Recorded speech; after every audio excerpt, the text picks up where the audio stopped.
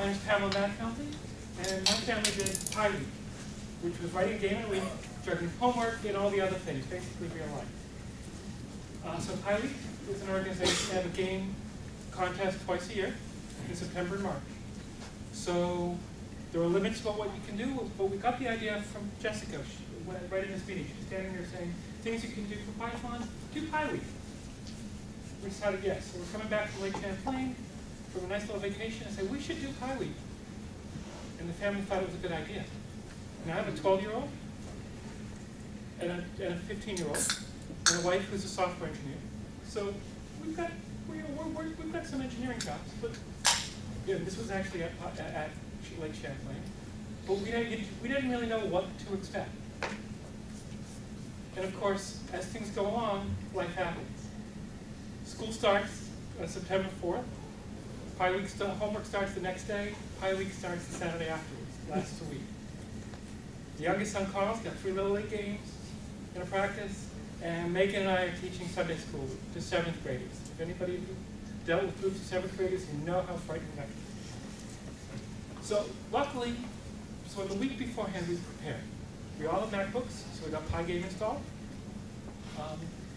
We limited what we wanted to do. We set up a a GitHub organization so we could all share code. And I pushed 2 of the previous games, Pygame games that I worked on up there so that we could all practice, which is what we did. Ryan and I tried to learn a little bit about using sprites, and I could read images, but that was about it. Megan and Connell really worked on recording his voice, getting sounds involved in one game, and that sounded really pretty good. Connell has got a great imagination, but of course, we never use any of them. So the way the contest works is at 8 o'clock on the Saturday of the week, the theme is announced.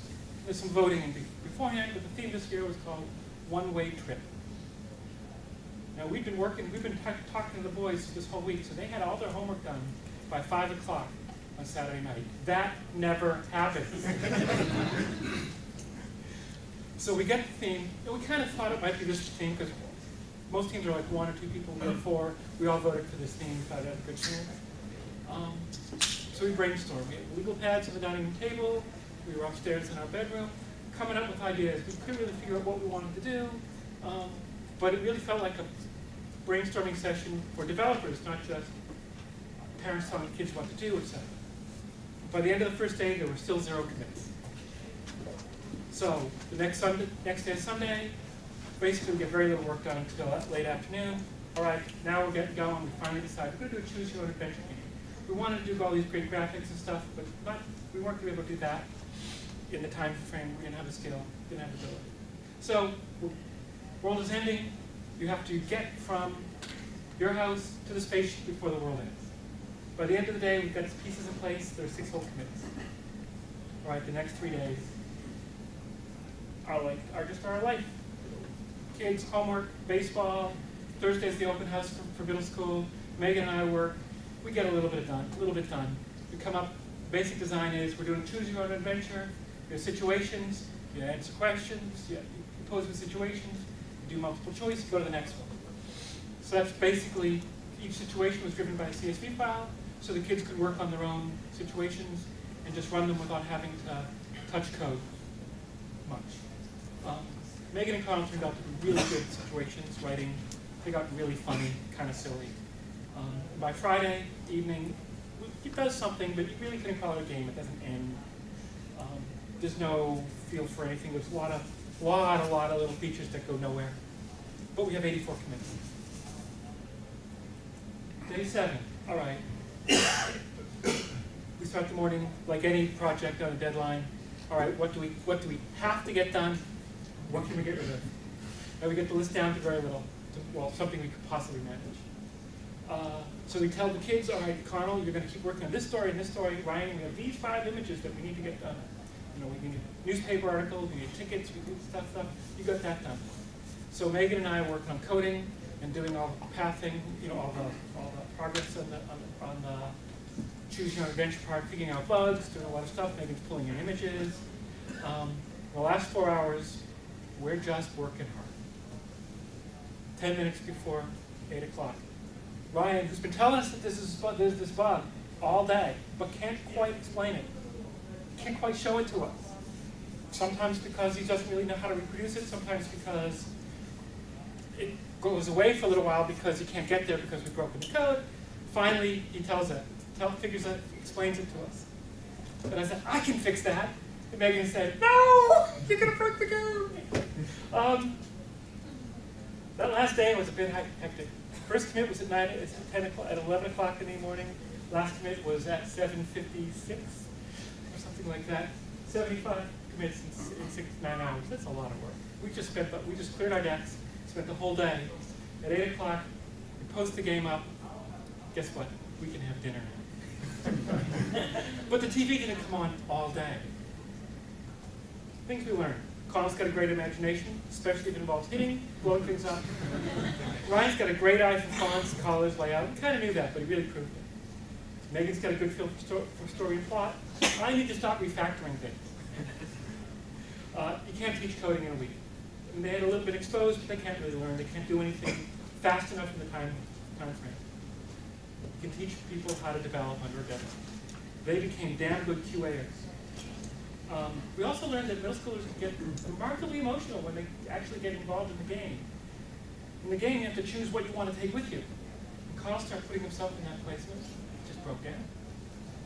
How could I leave this and this? I want to bring all of this stuff. How could I leave my stuff? It was an interesting experience. So, what they learned, what the annual projects were, how to argue with programmers if you were a QA person. They got good at telling us stuff. How to keep lists, be able to reproduce problems. They learn how to do real brainstorming, not just sitting around with their friends and doing crap. And they also learned that when we get stressed, they better not be playing Minecraft, when you're supposed to be testing. Thank you very much. So the game is called In the End. Here's these will be available online. I'll post that for tomorrow or tonight. Doesn't do very much. Is it fun to play? Yeah, probably not unless you really like to do your own game adventures. Is it funny? Well, we thought, especially if you like the idea of marauding middle schoolers, because there are middle schoolers in the game. We all want to do this game. That was the thing that I really loved about it. The kids loved it.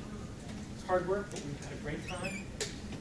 We're going to try to do some more private coding practice. We're going to try to not to be.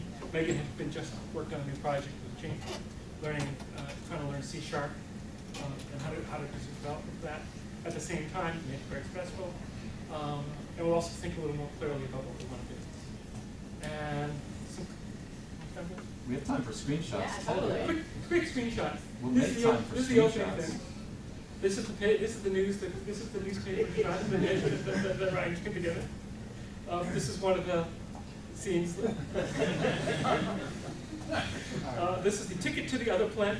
Basically, you go through a questionnaire and we choose which planet you're going to go to. Three kinds of planets. This is your ticket.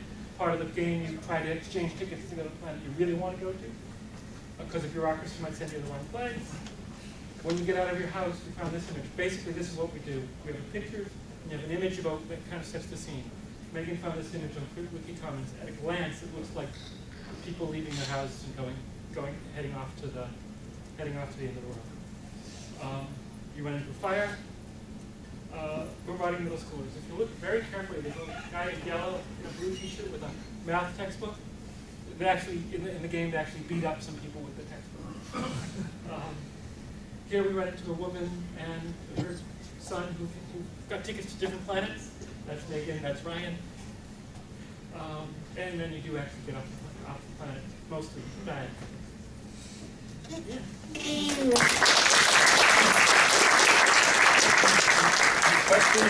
Any questions for Pam? No? We'll play the game. Have you used any other game dev libraries, and if so, what do you use Pygame? I haven't used any other real dev games. I've used some Pygame plugins that get really flaky on the Mac. So I figured I could solve that problem, but I wasn't going to try to solve the problem.